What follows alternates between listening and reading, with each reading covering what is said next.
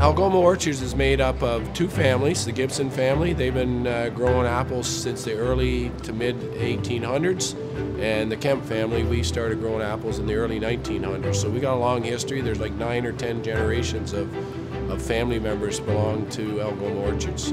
But I worked on the farm every summer since I was 8 years old. This is my 43rd crop coming up this year. We pick apples for 8 weeks a year, but we package and sell them for 12 months. So we must put them away in coolers. And so we keep the apples at about 32 to 34 degrees Fahrenheit. And to do that, you need a lot of equipment to cool them. And so that takes a lot of power.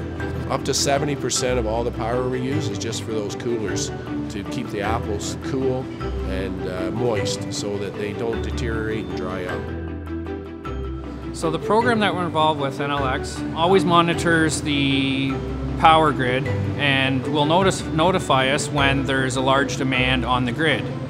When that peak demand time is running, we want to lessen the load off the power grid and use the energy we have stored in our batteries to feed back into the building. So by doing that, now we're shedding the load off the grid, and now we're using energy that we paid for at a less cost.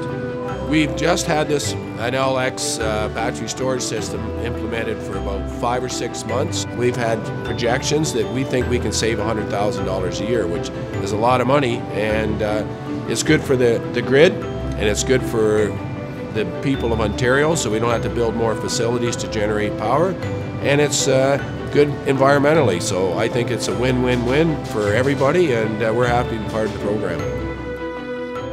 I would suggest this system that Enel X has provided us with to absolutely anybody. It's very user-friendly, not a lot of time is involved. The cost is all taken care of by Enel X. The install was taken care of by Enel X. The monitoring is taken care of by Enel X. It's a pretty user-friendly system.